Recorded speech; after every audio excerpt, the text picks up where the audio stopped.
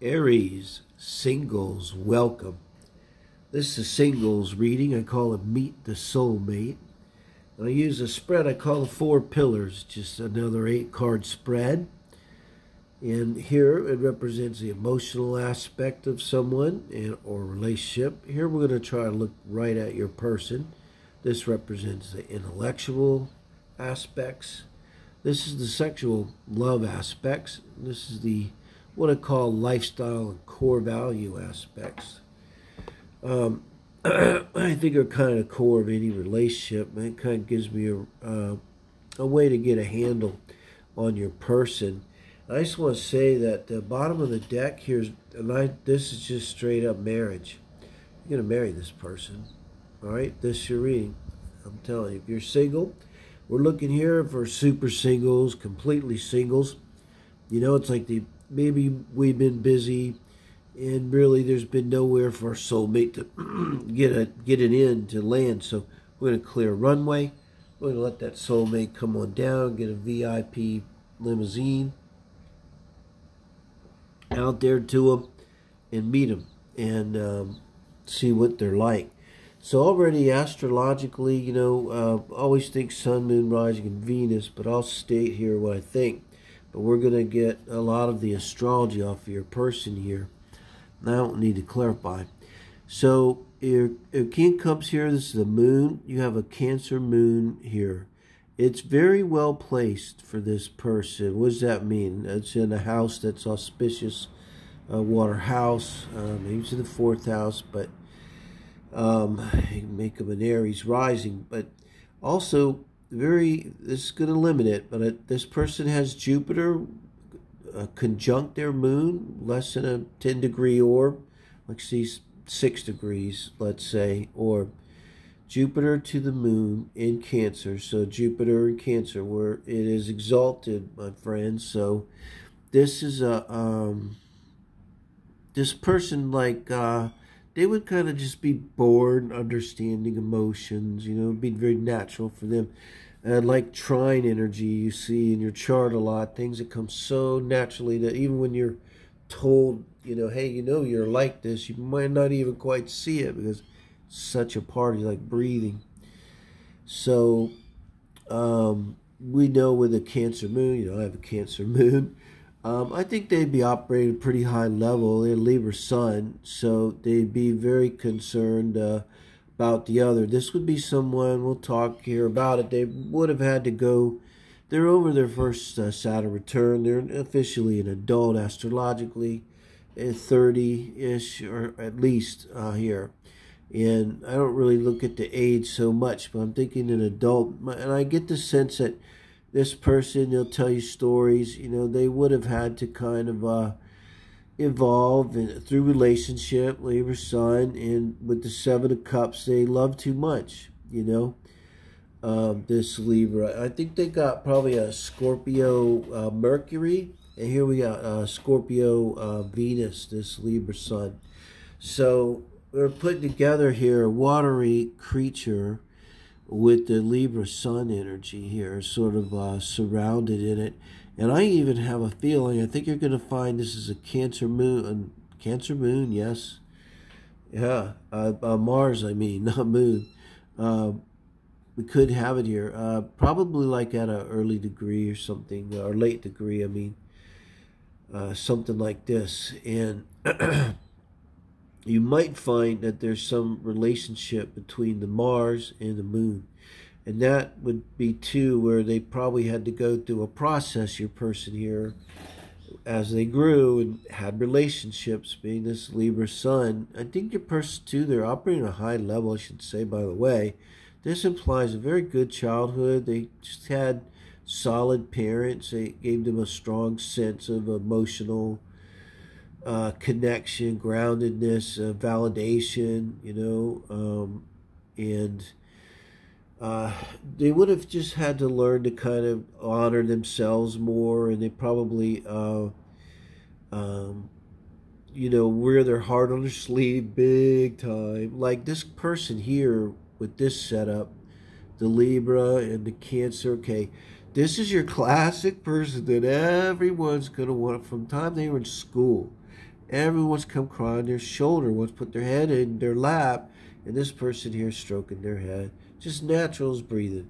That's how they're operating. Now, the Venus that they have is in Scorpio. And it's probably challenged, already challenged, via Scorpio. It's in detriment there for a reason.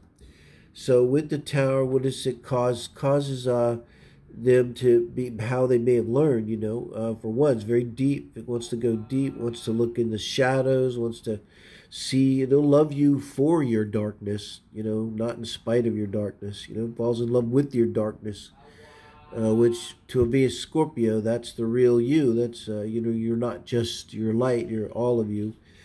And so it would have a real propensity to search, you know, psychologically, which is antithetical to Libra energy. I'm going to tell you, they really don't, Libra not very intelligent and will search information, but usually they don't like going down into the basement and dealing with the shadow work, you know.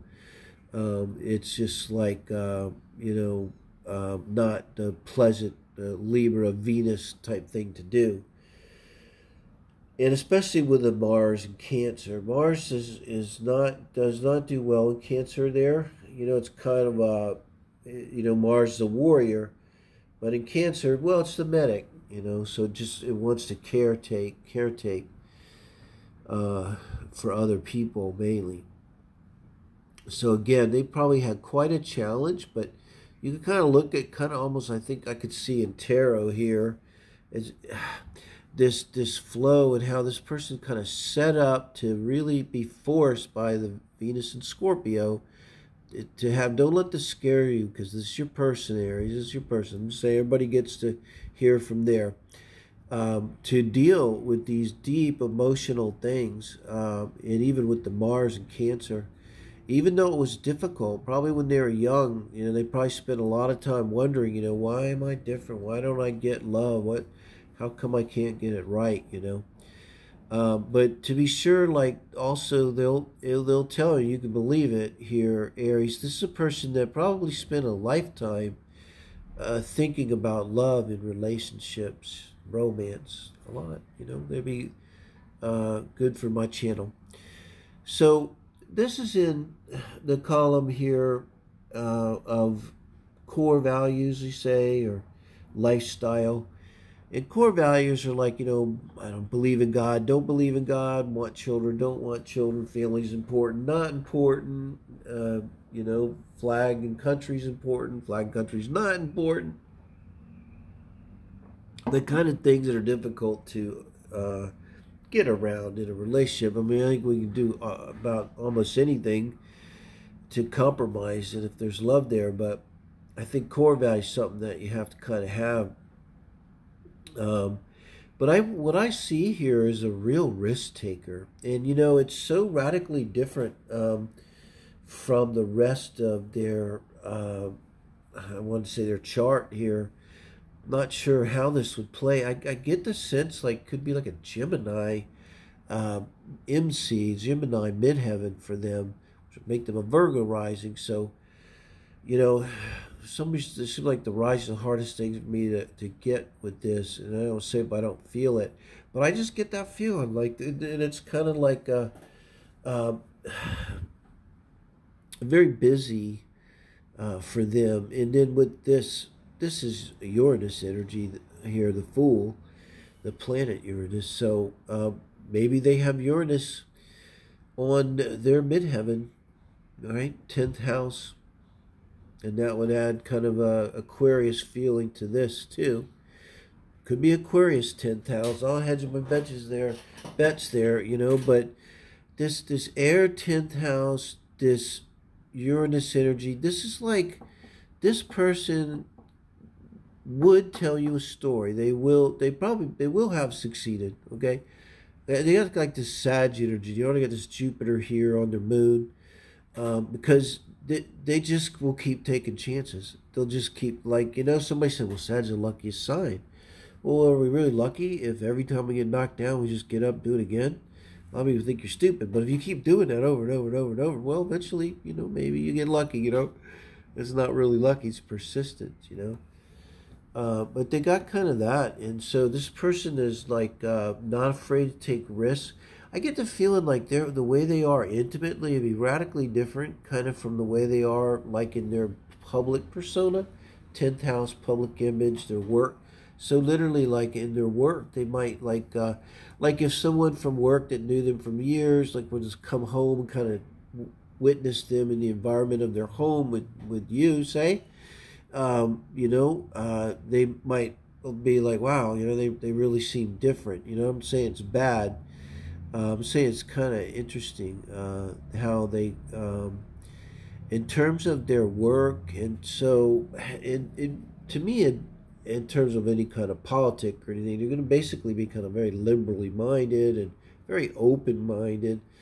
And it's exactly the kind of person could be into like tarot and astrology and the esoteric and whatever, But kind of, okay, think wide open. I love it, with the Fool, wide open.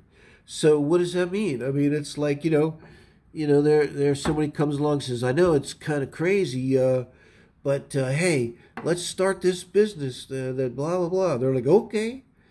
And so yeah, I think they could have some very interesting stories. And also I should say too, when I first saw this entrepreneurial spirit, see? And so that could put them into a lot of different scenarios. True entrepreneur of any age, I mean, you seldom make it. So at the beginning, so you rack up a lot of experience, and a lot of stories here too. And that's what I think they're going to tell you guys. So I don't know, Aries. I like this person for you. Has really good vibes. I feel really good talking about it. So let me know what you think. I really appreciate if you hit like, because it helps my channel, and I'd like to get these out more, and helps the algorithm, whatever it does. Oh, God help us with the algorithms. But thank you guys, and if you haven't subscribed, please do.